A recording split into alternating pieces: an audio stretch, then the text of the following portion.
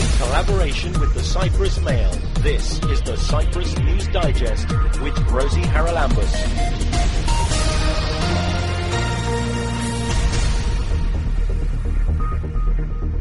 Coming up on the programme this week, Greek Cypriots and Turkish Cypriots joined together to call for the punishment of vandals who torched the Denia mosque. This time is not enough the mosque to be restored. It has to be verified the punishment of the people responsible. 7 rare and endangered griffon vultures have been found dead in the west of Cyprus. We used to have a healthy population of the griffon vulture in Cyprus. Unfortunately, that decreased dramatically. And actually, a few years before we had the program to introduce these birds in Cyprus, our census showed as little as 10 birds. And Cypriots suffering from a rare kidney disease may be among the first to take part in clinical trials of a promising new drug. Showing that this same drug, which is being tried for rheumatic disorder, could be used to treat these patients with this medullary cystic kidney disease. We've spoken before on the programme about the work of the Bicommunal Committee for the Restoration of Cyprus Cultural Heritage. One of the leaders of that committee is Takis Hadjidimitriou. He joins us at an event that has been organised to condemn the destruction of the Denia mosque, which was one of the projects that the committee worked on. Takis, you must be very upset that after all the hard work of the committee to restore the Denia mosque, what actually happened? It was set on fire? It was an unfortunate event. It created a lot of sorrow and trouble to all of us. But, of course, what we say, and today the committee, is that we shall not give up. We shall continue our work.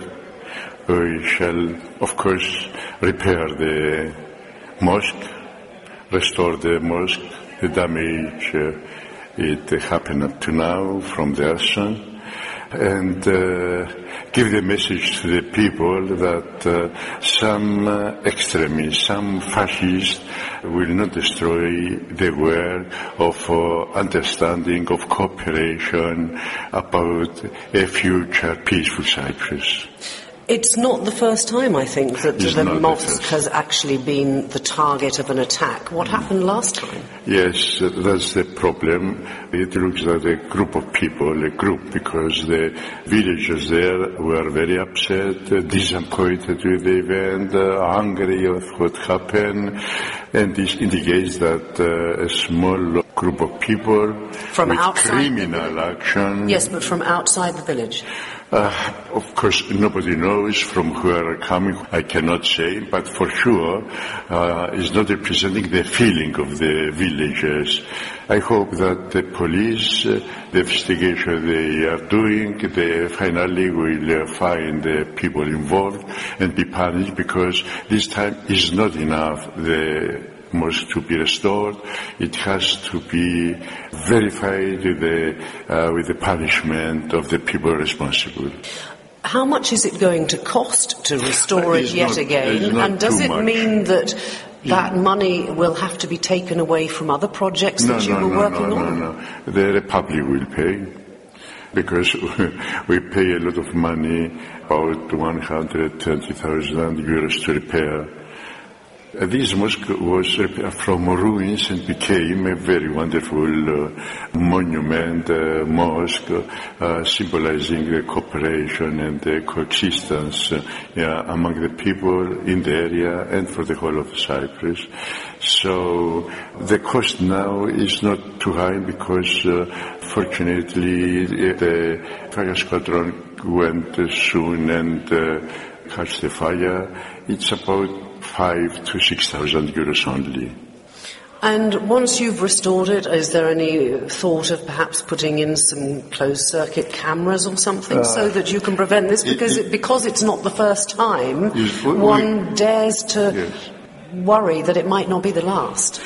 We are thinking about it, but the most important thing for the protection of the mosque is the people involved to be found and punished, because no camera will be enough to protect the monument if we permit these kind of actions to continue taking place. But there is a positive side to this, and that is an event that took place at the Home for Cooperation that brought together people from both sides of the divide in Cyprus to condemn this heinous crime. Yes. And we have a common interest to work in this direction, because what we are afraid of is that the one extremism can fit the other extremism. And where shall we go if we leave Cyprus against the hands of extremists, of fascist elements, who in the past created such a great and damage and catastrophe in our island? So we have decided to work together, condemn and join forces for the future of the island. We hope a future peaceful for all Cypriots. And it is all Cypriots who come to the event from both sides of the divide, of all ages as well, which is rather nice. How did you get the word out, and who actually is here today to complain, condemn and demand some form of punishment as and when the police find the perpetrators? It's actually a spontaneous meeting. It was not organized by a big organization, so it's a symbolic action, a symbolic event, but we think with a great message to the people on both sides. That is Takis Hagidimitriou from the Bicommunal Committee for the Preservation of Cyprus Cultural Heritage. Keep up to date with events in Cyprus and around the world with the Cyprus News Digest. Cyprus has for years tried to nurture its griffon vultures. They are an endangered species. We've even gone so far as to reintroduce some that were brought over from Greece. So shock horror when it hit the papers last week that 7 birds had been found dead. From BirdLife Cyprus, Natalie Stylianou joins us. Natalie, first of all, a little bit about the history of the griffon vulture, because it was quite a while that we had them everywhere, and then suddenly they seemed to disappear. What was the original problem? That's right. We used to have a healthy population of the griffon vulture in Cyprus. Unfortunately, that decreased dramatically. And actually, a few years before we had the program to introduce these birds in Cyprus, our census showed as little as 10 birds. And when we're talking about a species that only produces 1 egg every year, and they have to be at the age of approximately 4 or 5, you understand that this is a very slow process, and it's very important to maintain the population. So it was a tragic development that 7 birds were found dead. 3 of these birds were birds that were released within the framework of the program, the YIBAS project, which was carried out under the Cross-Border Cooperation Program Greece-Cyprus 2007-2013. Those are the ones that were brought over here from Crete? That's right. Are the Crete birds the same as the Yes. Cyprus birds? Because Yes. this is an endemic species, isn't it? No, it's not an endemic species. It's the griffon vulture. The Latin name is Gyps fulvus, and the birds that were brought from Crete are the exact same species. 25 birds were brought over, and after process of them getting used to their new environment, they were slowly released Into the wild. Exactly. And it's the program that we have in Cyprus is actually considered very successful in that the Greek birds socialized very well with the Cypriot population. So they got on together? Yes. And did they make babies?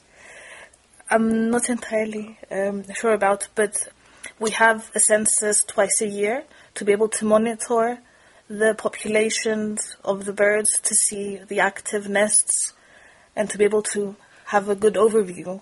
So do we know how many we've got on the island now? Well, the last census was end of January, and that estimates that we have between 23 and 28 birds. But as I said, that was Before these 7 were found dead? Yes. So it would probably be safe to estimate around 25. But it's difficult to know because they're free-roaming birds, so we can't know if the 7 that were found dead were counted in the last census. Some of them have tags, so it's a way of identifying some of the birds, but not all of them. So do we know what killed these birds?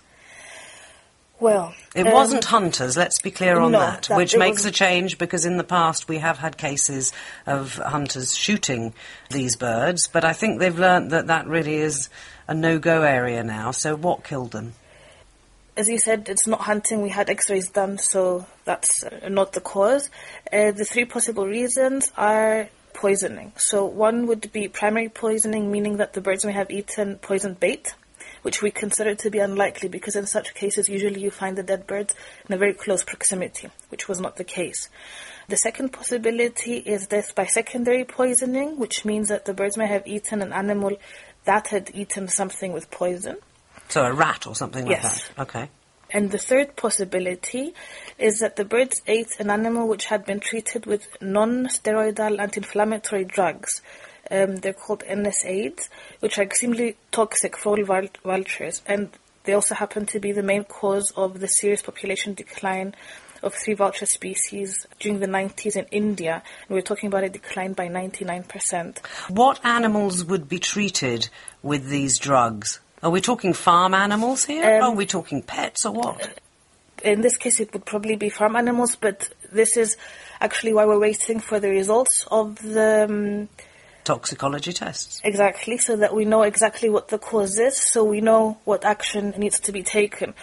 The authorities are to say if they're using these non-steroidal anti-inflammatory drugs officially, or if they're used unofficially. We need to find out if this is actually the cause of the death of the birds. And we need to find out fast before many more Exactly. birds die. How long is this process going to take? This we don't know. We don't know when to expect the results, but we hope that it should be very soon, because this is very critical, because we're talking about a very small population of birds left. I mean, even before the recent losses, the population could not be considered sustainable. Yes, if you had another 5, then a quarter of the population that's left has gone, probably. Exactly. So it's a very pressing matter. So I guess that the real message that you want to put across until you can find out the exact cause of death is certainly that we need to try and control, for example, any form of poison that is put indiscriminately in areas where vultures may be feeding on carrion of animals that die. And I'm thinking again back to the rat poisons and those sort of things. Yes, no, poison is a very, very big problem, indiscriminate, as you said, and it affects also other birds other than vultures, unfortunately, through secondary poisoning. So this is also a problem that needs to be tackled.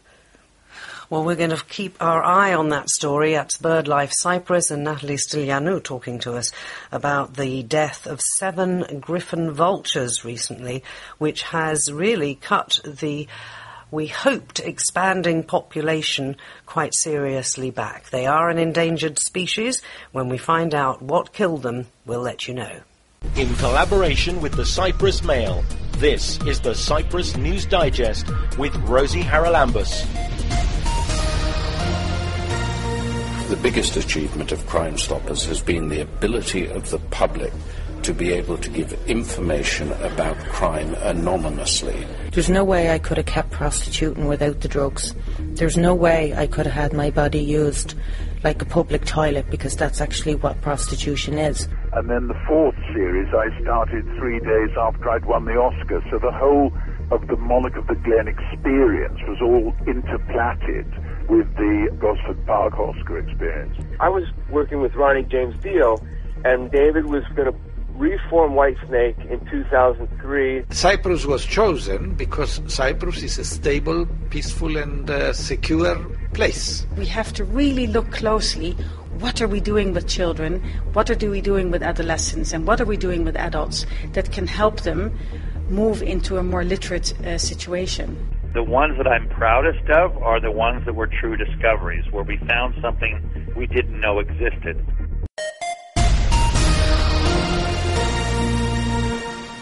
There's some more exciting research going on at the University of Cyprus.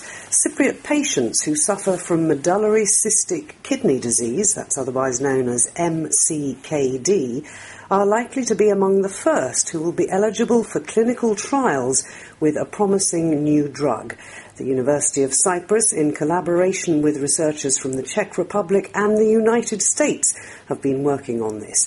And to tell us all about it, it's a welcome to Professor Konstantinos Veltas. Konstantinos, first maybe you should just explain about MCKD. It's a bit of a mouthful, but it's a fairly unusual kidney disease, I think. It's a disease which is supposed to be rare. It's among those rare disorders. There are near to 8,000 diseases which are considered rare. And one of them is medullary cystic kidney disease. And it affects the kidney in a peculiar way, in the sense that many people who are affected with it, because they inherit it, it's a heritable disorder, don't really realize it until it's well progressed, at which time the kidneys fail and they need to take action. And a good percentage of them, actually most of them, at some point in their life, adult or age, will reach end-stage kidney disease and they need to go on dialysis or receive a kidney transplant. So with this new drug, as and when it gets tested, if it does what you think it might do, will it be something that can prevent that later stage if the disease is caught early? That's the idea. This is what we all hope. This disease, just to explain a little bit of the genetics of the disease, it's an autosomal dominant. This means that somebody inherits it from one of their parents. And the chance of receiving the disease, if one of your parents is affected, is 50%.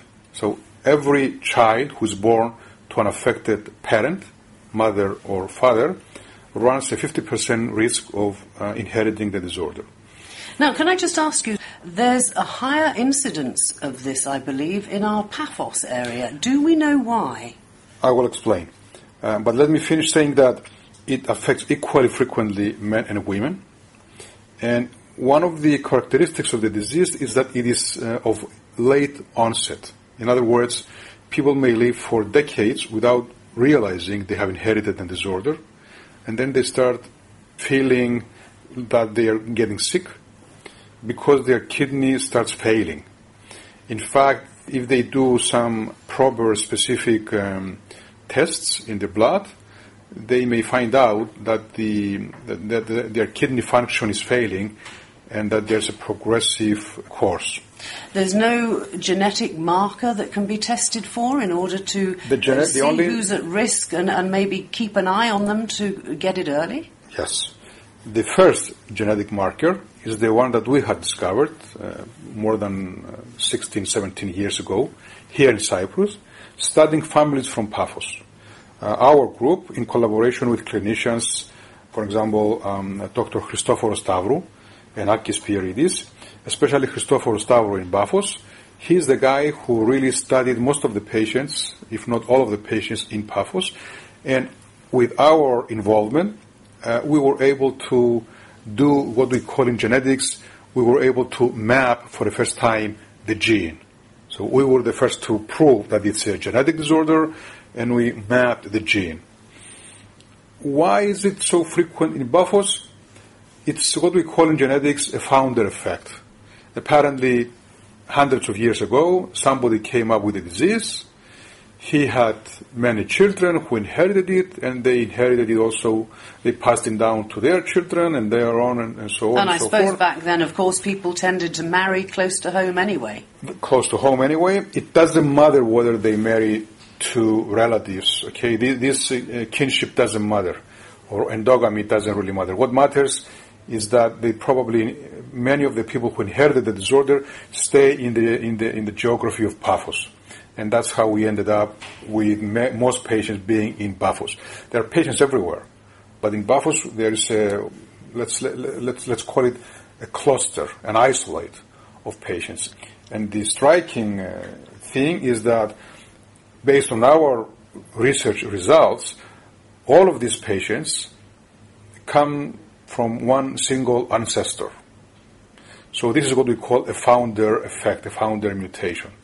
Now, does it mean that people who have this marker will automatically go on to develop the disease, or is it a risk factor and some do and some don't? Very good question. This is what we call a monogenic disorder, which follows a strict autosomal dominant fashion of inheritance. As I said, every child of an affected parent runs a 50% chance of inheriting it. If they inherit the affected gene, they are going to develop the disorder. No one escapes. There is variation in the symptomatology, and there is variation in the age of onset of the disease or the severity of the symptoms. But everyone who inherits the affected gene is going to develop the disorder. So one of our most important contributions back then in 1998 was that we mapped the gene and we were in position to make a diagnosis well before the patient developed any symptoms or any findings associating his condition with the disease. And were there any drugs available that could delay the onset or treat it when the disease began to show?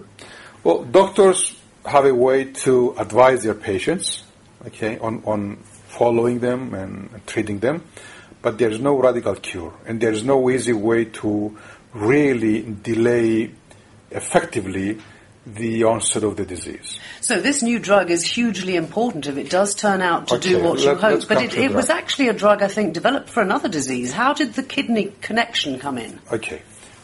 After our findings and our research in Cyprus, a group at the Broad Institute of Harvard and MIT in the United States did something that we and others were not able to do for a number of years. They cloned the gene. In other words, they found exactly what the gene is and how defective it is in developing the disease. This same group invited us as collaborators to them because they realized that we have a lot of interesting clinical material in Cyprus. We have more patients than any other country, in the sense that we have them in one place.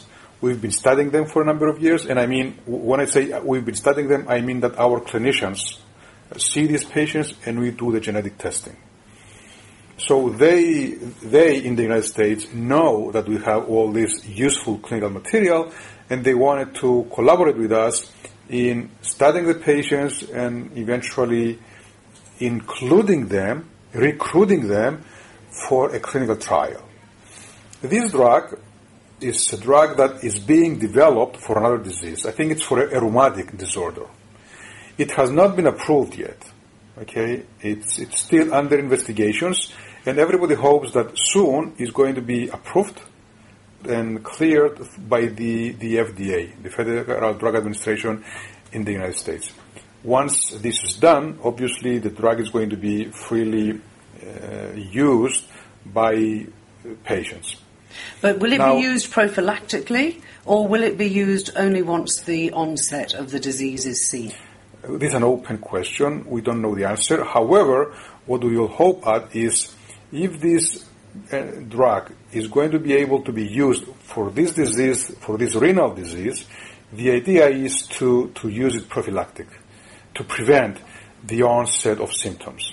Okay, who is eligible to take part in these trials? I think you're looking particularly for younger people, and after what you've just said, that makes sense. This is something that the experts are working on. And a few weeks ago, we were in the United States taking part in a retreat specifically for this disorder. And this is one of the questions that we are working on. The idea here is that there are preclinical data by the American group showing that this same drug, which is being tried for rheumatic disorder, could be used to treat these patients with this medullary cystic kidney disease. This is what we call repurposed drug. If this is the case, then you save time because the drug will not have to go again through any initial phase 1 and phase 2 clinical trials. It's going to be easier to get approval to use it for this disease. But it will still be a trial to see Definitely. what effect it has. How Definitely. long, assuming that you get the go-ahead to start the trials, how long before you'll be able to say, yes, this works in this renal disease? This is still premature. And I don't want to create any false hopes or optimism. We are optimistic, and people are working in that direction, but there is still a way to go. It is our intention, and it is in our goals to include in the study Cypriot patients. And I wouldn't be surprised if the best group is going to be Cypriot patients. Who is going to participate in this clinical trial depends on many factors that the doctors are going to have to decide. I mean the doctors, the clinicians, the nephrologists. One factor, for example, is going to be the age, as you said. Another factor is going to be how progressed the disease is for a patient. For example, a patient who is well progressed and is very close to reaching end stage may not be a good candidate because the drug may not work and may give false impression that it doesn't work. So you need to take into consideration several factors. Gender, also, you may need to include patients of both genders, and come up with a cohort of, let's say, 30 or 40 patients to start with. A good probable time schedule could be a year or two to see whether there is clues that this drug really works. One associated important factor, for example, is that the drug is not toxic to these patients. Because, yes, what we aim at is to treat them, but at the same time we don't want to do any harm. Having had the approval by the FDA is going to be a great indication that it is not toxic.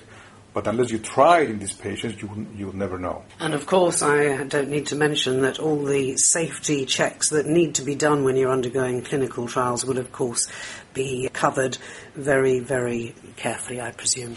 Oh, yeah, absolutely. I mean, this is a clinical trial that's going to be designed by the experts who are going to collaborate with the clinicians in Cyprus with our catalytic role, because we have the cohort of the patients, we have the registry at our biobank at the University of Cyprus, and this is really what gave us this advantage and leeway in convincing the Americans that we can do the job. As I said, we didn't approach them ourselves. They approached us a couple of years ago because they knew from the literature that we have access to this unique cohort of patients. So from one perspective, it's a pity that we have this many patients in Cyprus with this rare disorder. But on the other hand, it's an opportunity to show what we can do. And I might mention that the registry that we maintain all together, including the Americans and other European countries, includes close to 300 patients from perhaps 10 or 11 different countries. Half of them are from Cyprus alone. Well, there you are. Exciting stuff again from the University of Cyprus. We were talking to Professor Konstantinos Veltas from the Department of Biological Sciences about possibly Cypriot patients suffering from medullary cystic kidney disease being among the first for clinical trials with a promising new drug.